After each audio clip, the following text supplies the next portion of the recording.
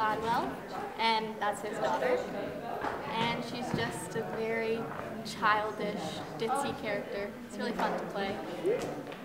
And I'm Mr. Cladwell, as Rachel mentioned, and I'm a very mean person who's very obsessed with gaining money and protecting his own reputation as founding the UGC company. So that's my role.